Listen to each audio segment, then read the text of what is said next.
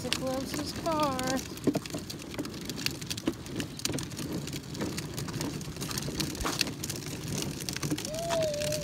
Hi.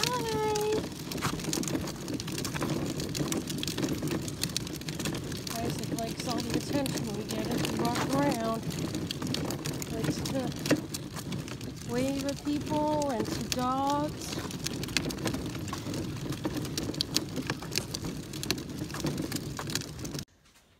Hi, this is Mama Four Boys, and tonight we're going to make some banana nut bread.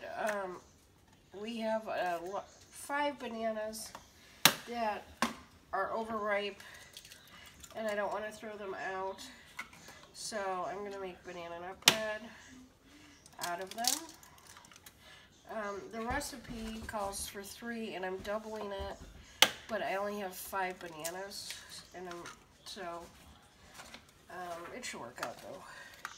So I'm going to lightly beat these eggs. How many eggs were there?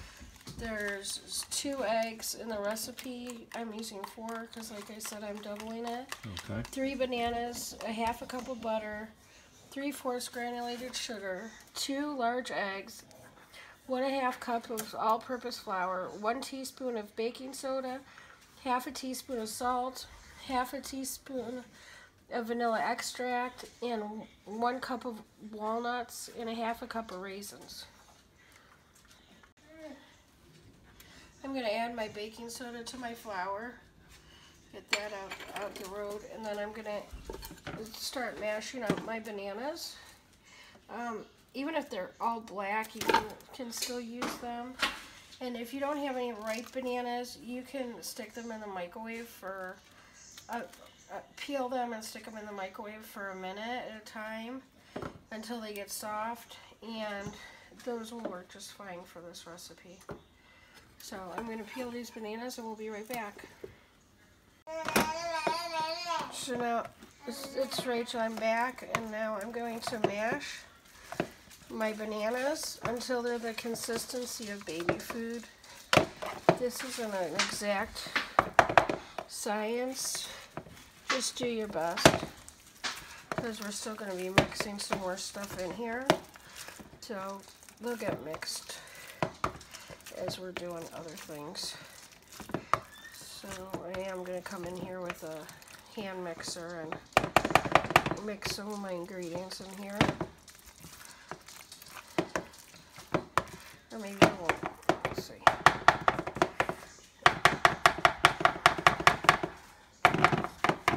Okay, now we're going to add, here, I don't need this right now.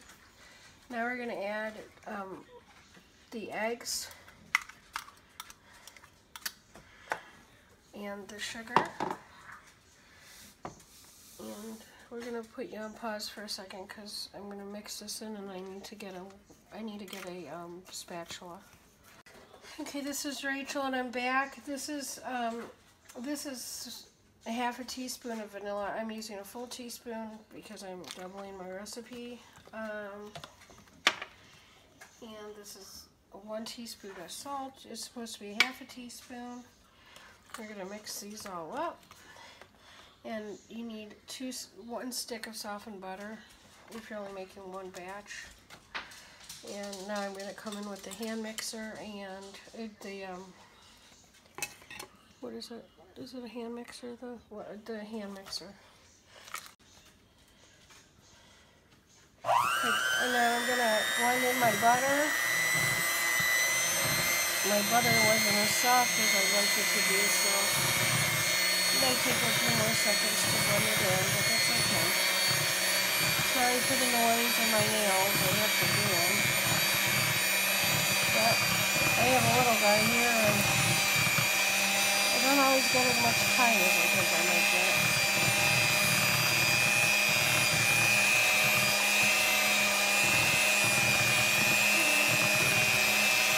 Is that fun?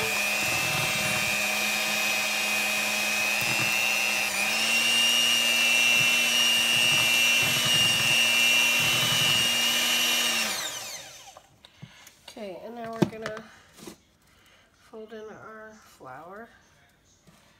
Oh, I'm going to put the spatula. So, peppers. Now I'm going to add in my flour.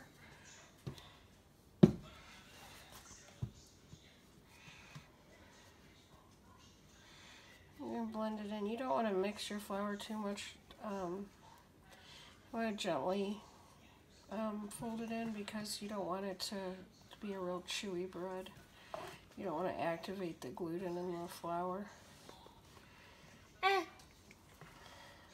I used all-purpose flour, which doesn't have as much gluten as bread flour, but if you work it too much, it will be a chewy bread.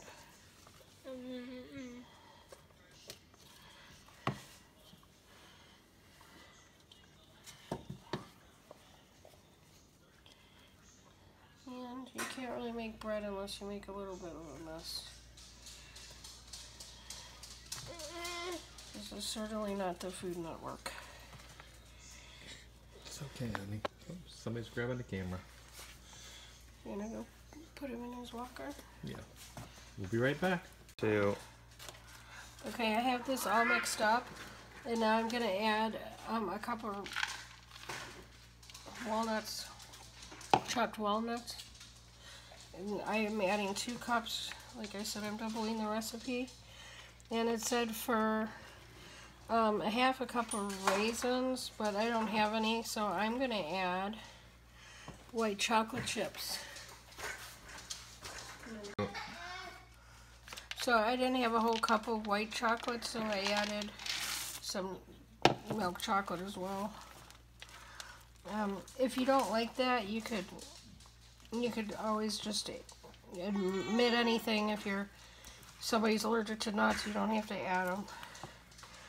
We're going to butter and flour our pan, and we'll be right back. 2.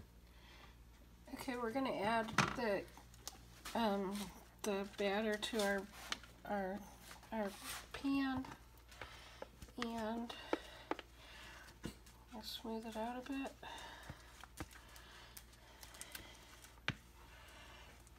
And then we're going to stick it in the oven on 350 degrees for 55 to 60 minutes until you can stick a fork in it and it comes out clean, or a toothpick. And we've lightly buttered and floured our baking pan. Sorry if I forgot to mention that. My hands are clean. I just washed them. I just need my nail polish removed, so I'll get to that. And we'll be back when it's done. 2. Hi, this is Mom of 4 boys, and I am going to make tostadas tonight. And I'm adding leftover ground beef that we already had in the freezer. I'm going to cook that down. I'm trying to get our pantry and our freezer empty because we are trying to redo our pantry.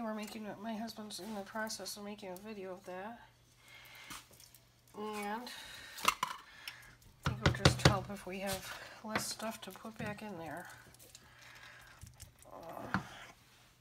So I'm going to add refried beans, a can of refried beans. Some of this meat's already seasoned taco meat, but I'm going to add some more taco seasoning to it. This is about 1.5 pounds.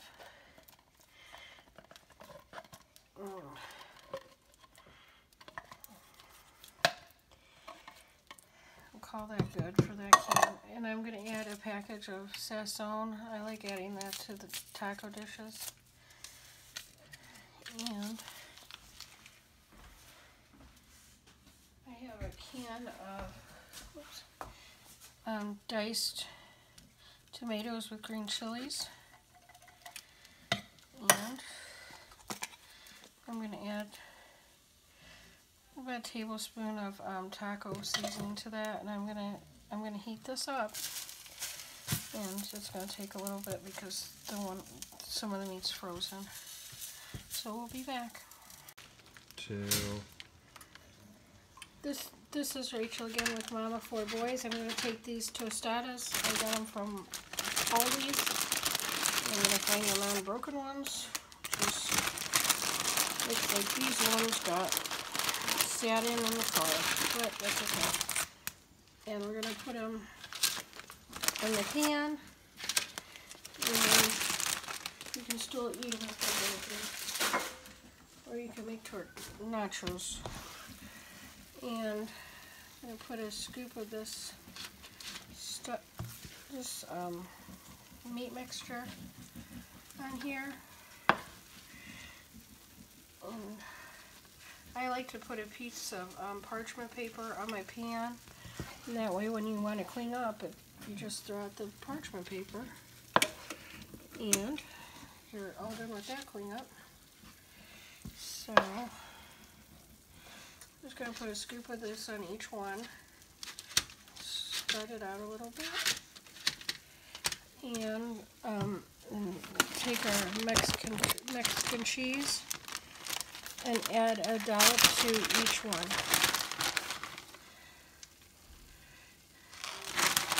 We're going to bake these in the oven for 15 minutes at 350 degrees. And we'll be back when we're done. Okay, welcome back. We got our tostadas out, and I have a little lettuce on, some nacho cheese, some sour cream, and then a little extra salad with our creamy Italian dressing. And I'm going to give it a taste test right now.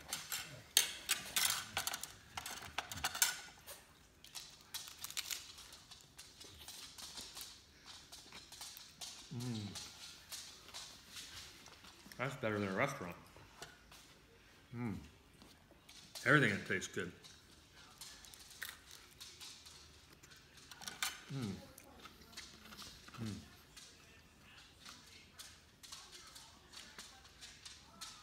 I know I'm messy.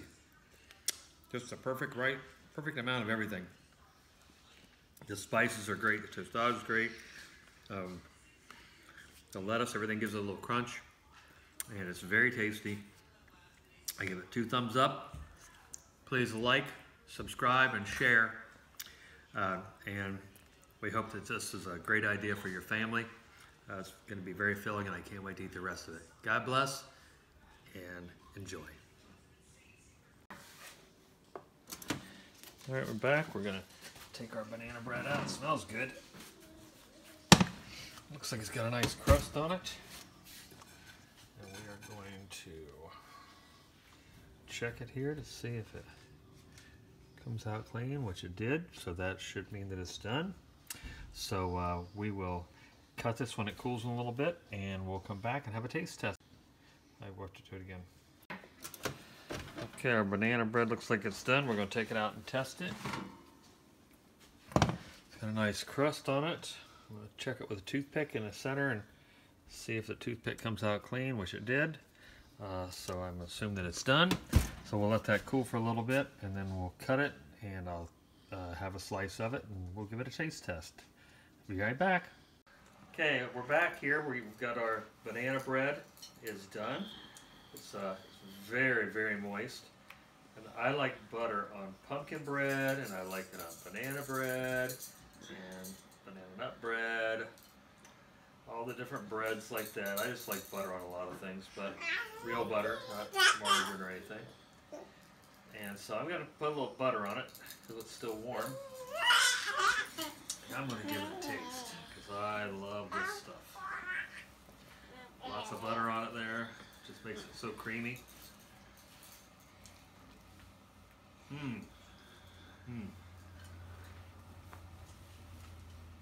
Every time we're out at a restaurant and they offer this, we always get this instead of toast or anything we can.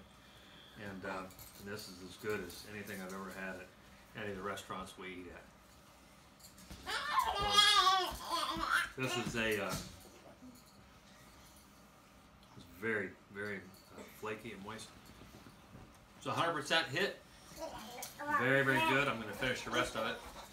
And please like, subscribe, and share our channel. And I hope that you'll make this for your family. It really turned out good. Thanks, and God bless.